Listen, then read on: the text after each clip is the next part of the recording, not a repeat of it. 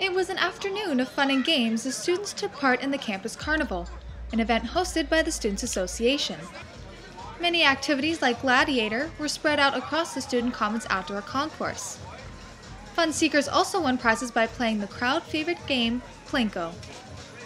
The Free for All Ages event took place on September 11th and played host to live DJ entertainment and giveaways from Cineplex, Softmock, and more.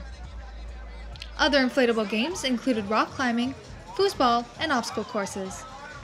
For more information on upcoming events, please visit algonquinsa.com.